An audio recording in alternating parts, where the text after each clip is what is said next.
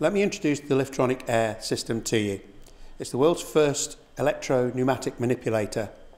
And what's happening is the load cell, in exactly the same way as the ease is checking the weight at the end of the rope, but this time it's controlling the pneumatic system.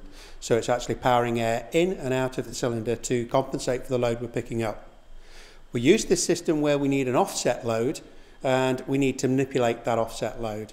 Okay, so let me show you how it works.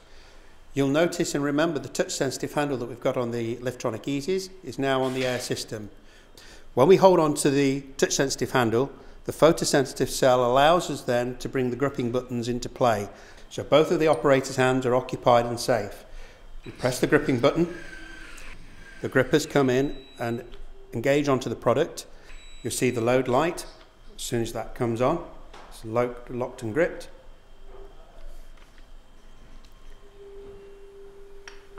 And with the touch sensitive handle, we easily lift a 20 kilo load. We can orientate the product to now engine block vertical, and with a button we can quickly change it from horizontal to vertical plane.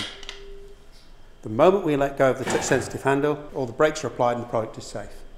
You'll notice that the air compressor hasn't been going off. That's because the Liftronic Air is very coefficient at how it uses the air supply. So of course that is a natural cost saving. I also want to point out that we undersling our cylinder here and we put it on a runner system.